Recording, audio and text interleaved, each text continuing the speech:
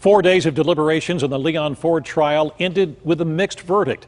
The jury in the civil case against 2 Pittsburgh police officers cleared one of the officers, but it was deadlocked on the verdict for the second officer. Bob Allen was in the courtroom. He joins us now to explain just what happened. Bob? Well, Stacey, the federal judge cleared one officer, the federal jury cleared one officer, but was deadlocked on the fate of the officer who shot Leon Ford 5 years ago during that traffic stop. He could face a retrial, meaning this case is not over.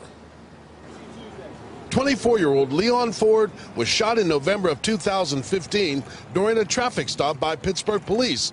Police claim Ford was shot because he tried to drive away during a struggle with an officer inside the vehicle.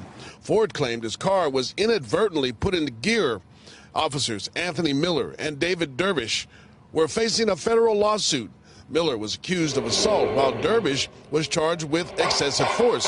Today, a federal jury handed down a partial verdict.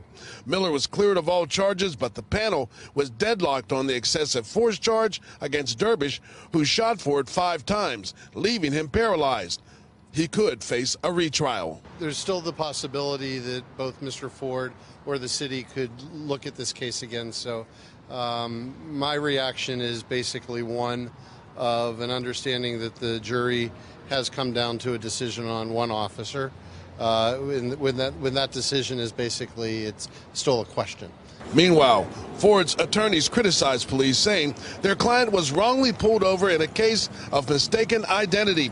They contend that the civil rights were violated. He was intimidated, threatened, terrorized, and ultimately left paralyzed. We'll work to be able to reach back out to Mr. Ford and to see if there's any opportunities. But for the most part, this is a very trying time for everyone involved. And hopefully with this break, it will also become a time where we might find some resolution.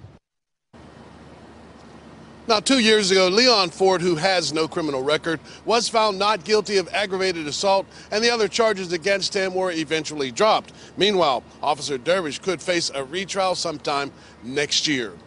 Reporting live downtown, Bob Allen, KDKA-TV News.